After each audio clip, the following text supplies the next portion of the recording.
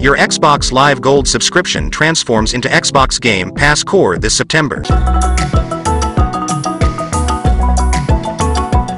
Welcome to Hifi Consumer. Microsoft has decided to say goodbye to Xbox Live Gold, their monthly online access subscription service. Starting on September 14th, it will be replaced by a new service called Xbox Game Pass Core. Existing Gold subscribers will seamlessly move over to this new offering, automatically getting a Game Pass Core subscription. Xbox Live has been around since 2002, offering various subscription options for online play. Xbox Live Gold, which began in July 2013, introduced the Games with Gold program, giving free monthly games along with online access. Now, with the launch of Game Pass Core, this long-standing offering will be discontinued. Game Pass Core is priced at $10 per month or $60 annually, offering players online play, exclusive member deals, and access to a library of over 25 titles. There will be 19 confirmed games available at the launch of Game Pass Core. Additional games will be revealed before the launch, and new games will be added 2 or 3 times a year after the release. Unlike the previous system of getting 4 unique games with Gold titles each month, Game Pass Core will provide access to a rotating library of games. The Games with Gold program will officially end on September 1st. For current Xbox Live Gold subscribers transitioning to Game Pass Core during the launch, there will be an automatic conversion with no change in price. Any redeemed Xbox 360 titles will become a permanent part of the player's library. However,